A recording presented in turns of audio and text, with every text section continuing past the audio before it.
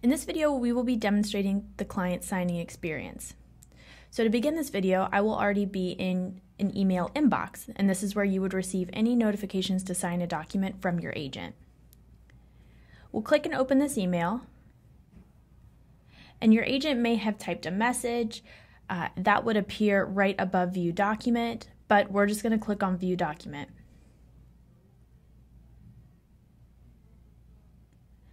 At this point, now that the document has been opened, we can scroll through and take a look at everything.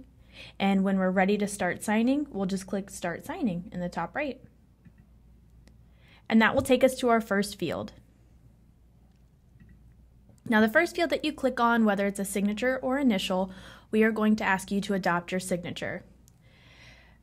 The first thing that pops up here will be this cursive signature preview. So we could accept that, or we could draw our signature. And I'm not going to do that great because I'm on a trackpad, but if you're on a touchscreen device, this will be a lot better. And we could adopt and sign with this drawn signature if we wanted to. I'm pretty happy with the way this looks, so I'm just going to click Adopt and Sign. And then that will go to the next field where I can pop in my initials or my signature there.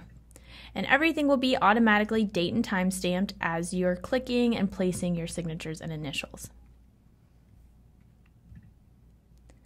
And once you've completed all the fields that were assigned to you, you'll just come up here to the top right and click Finish Signing.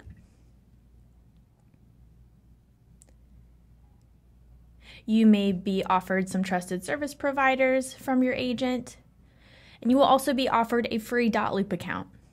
Now, this is not required for you to keep moving throughout the transaction with your agent, but you can create a DotLoop account. You can sign in on your phone, your tablet, your computer, and see all the documents that you've signed or that you need to sign.